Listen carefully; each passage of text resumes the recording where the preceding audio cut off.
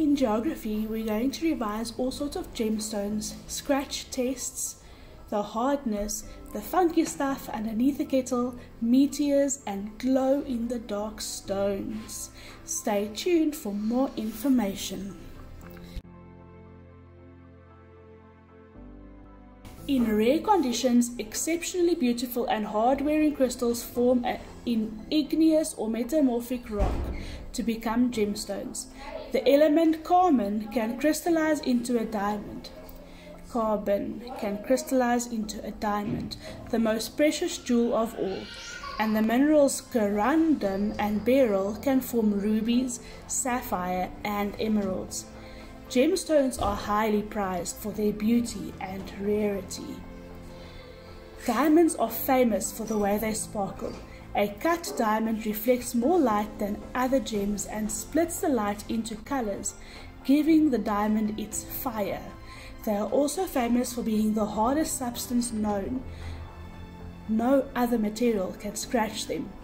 And they are far from indestructible. Like coal and other forms of carbon, they can burn.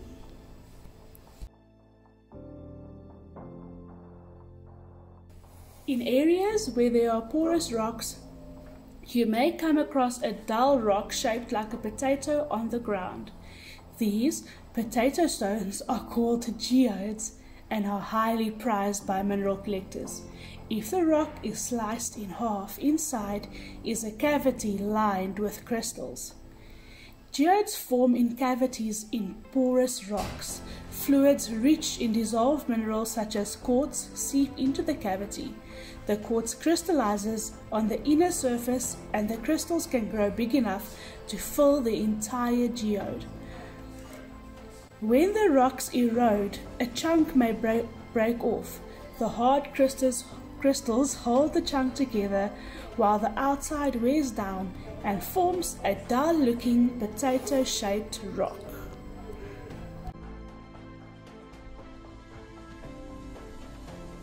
Way of identifying a mineral is to see how easy it is to scratch. All minerals have a hardness rating from 1 to 10 on a Mohs scale of hardness, and those with a high number can scratch anything with a lower number on the scale. The Mohs scale was made by a German mineralogist, Friedrich Mohs. He developed the hardness scale in 1812. The scale is based on 10 minerals shown below, starting with talc, which has a hardness of 1. Some everyday equivalents are given alongside the minerals. Okay, so talc has the hardness of ice. Gypsum has the hardness of a fingernail. Calcite is number 3, has the hardness of a penny. Number 4 on the scale is fluorite, and it has the hardness of a nail, an iron nail. Okay. Apatite, which is number 5, has the hardness of a penknife blade. And number 6 is orthoclase. It has the hardness of a hard steel file.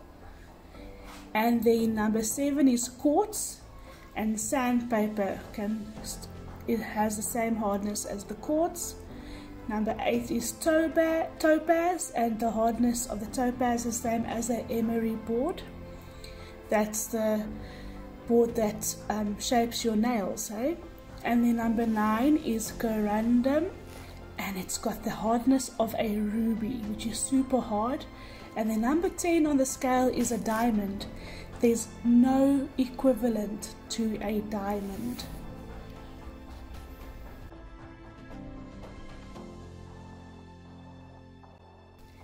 A mineral's color can help you identify it, but colors can be misleading. The mineral quartz, for example, comes in many colors. A better way of assessing color is to do a streak test, which always gives the same result. You can look up the streak color of every mineral in the field guide. This test applies only to minerals and not rocks. Pure quartz is colorless. but chemical impurities can make it purple, like amethyst, pink, green, yellow, or black. Quartz is also hard and transparent, so colored forms make good gemstones. But whatever the color, the streak that it makes is always white. As well as looking at a mineral's color and streak, geologists look at its luster, how it reflects or transmits light, making it shiny or dull. This is also an important clue to a mineral's identity. Some minerals are shiny like metals, others glisten like glass, and others are pearly, greasy, or silky. Minerals may be transparent, which means you can see through them, translucent, which means they can let light through, or opaque, which means they don't let any light through at all.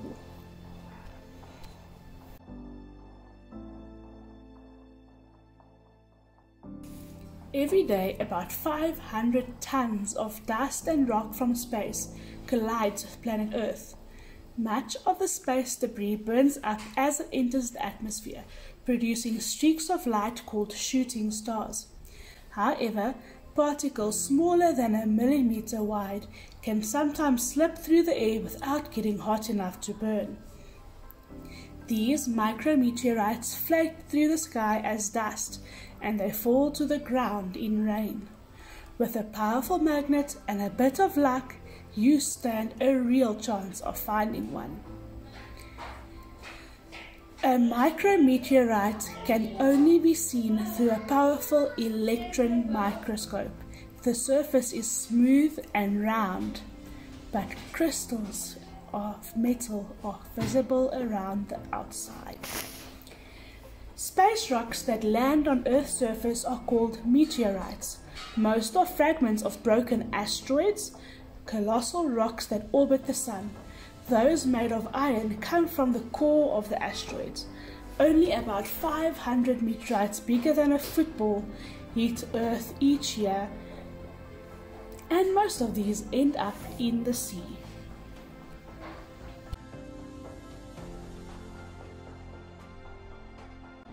If you shine ultraviolet light on certain minerals, they glow with extraordinary colors. We call this glow fluorescence. Some minerals always fluoresce with the same color, but others vary according to the impurities they contain. And some minerals continue to glow when you switch off the UV lamp, producing a ghostly light called phosphorescence. Okay. Another way to make rocks glow is to rub them together. Take 2 pieces of milky quartz into a very dark room and wait 10 minutes for your eyes to adapt. Rub the rocks forcefully and look for an orangey glow called triboluminescence. Alternatively, crunch on wintergreen flavored sweets in a dark room while looking in a mirror. Okay? What causes fluorescence? When ultraviolet light strikes a fluorescent mineral, the atoms in the mineral absorbs energy from the light. Tiny particles called electrons, which form the outside of these atoms, become excited. The electrons then lose the extra energy they have absorbed by emitting particles of visible light, which we see as a colored glow.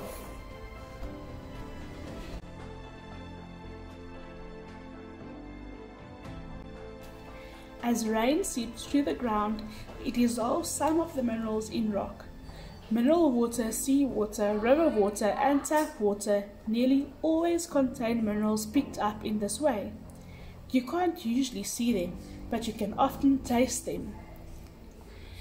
The salt flats in Death Valley, California, USA formed in the same way as the cloudy mineral patches on CD cases in about 50,000 years ago. Death Valley was a gigantic lake, 145 kilometers long and 180 meters deep. When the Ice Age ended between 14,000 and 10,000 years ago, California became hotter and drier, and the lake dried out completely. Today, all that remains is the parched lake bed, which is covered with a thick crust of mineral salts. And one of the most common minerals in tap water is calcium bicarbonate, which comes from limestone. Calcium bicarbonate makes water hard. When hard water boils, heat turns it into calcium carbonate, which is insoluble. This forms most of the furry limescale you find inside your kettles.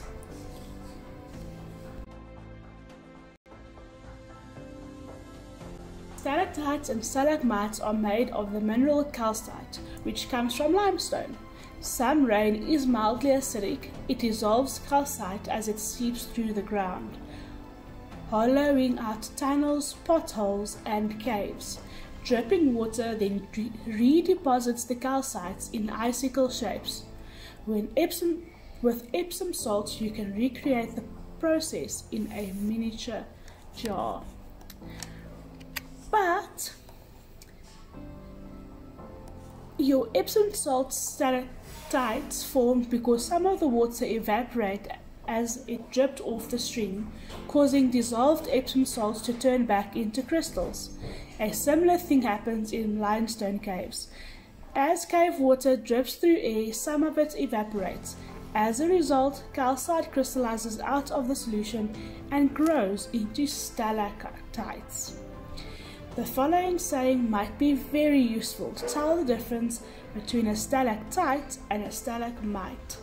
Stalactites are tightly to the ceiling, while stalagmites grow from the ground and might reach the stalactites.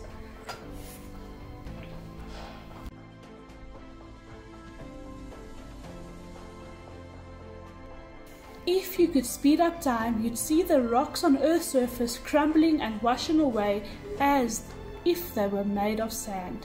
The process that destroys and carries away rock is called weathering and erosion. When rocks weather, they crumble, rot, and dissolve. The debris is then washed or blown away in the process of erosion. Weathering and erosion usually happen slowly, but they are constantly at work changing the landscape. You can see evidence of them everywhere. So, weathering is when the rocks break down. Weathering agents, which means the stuff that weathers, is water, ice, wind, animals, and growing plants. Erosion is the movement of the broken down stuff. So what moves broken sand and rocks? The water, wind, ice, and gravity, like avalanches and rockfalls, And then deposition is the dropping of new sediment in a new place. So the formation of an island is like that. The waves move the sand and move the sand through erosion, and when it stops by a new place and forms an island, that is deposition. Sand dunes work exactly the same way.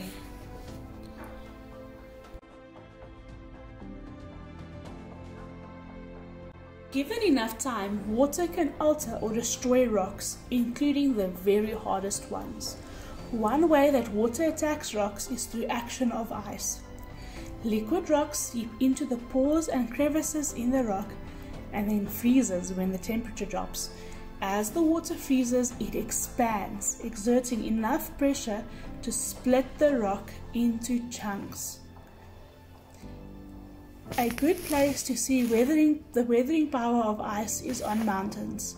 In these cold, wet places, water often freezes at night, but then thaws in the morning.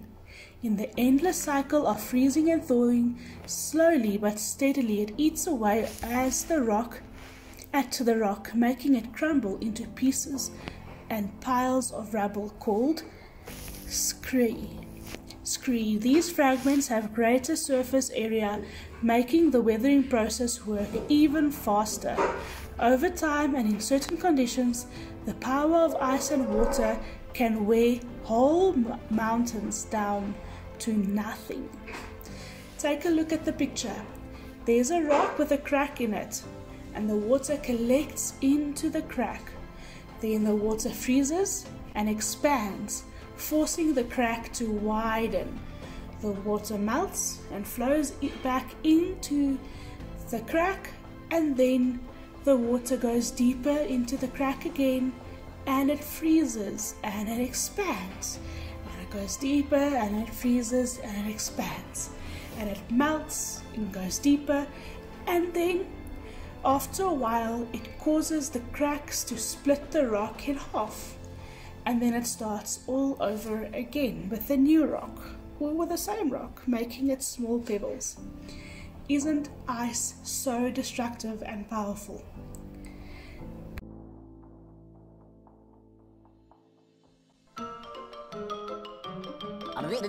That's all, folks.